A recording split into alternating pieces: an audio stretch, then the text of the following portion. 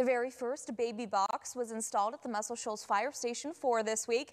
Mothers can now safely and anonymously make that choice for their baby. No questions asked. Representatives for the area say this is a much needed investment. The baby box is located at the new Muscle Shoals Fire Department on Old Highway 20.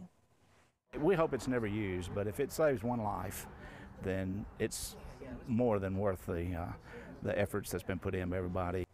This is the 10th baby box that's been installed in the state of Alabama. The box will officially open for use next Friday. Judge Chad Smith says they're using this week for testing the box's heating and cooling systems and camera.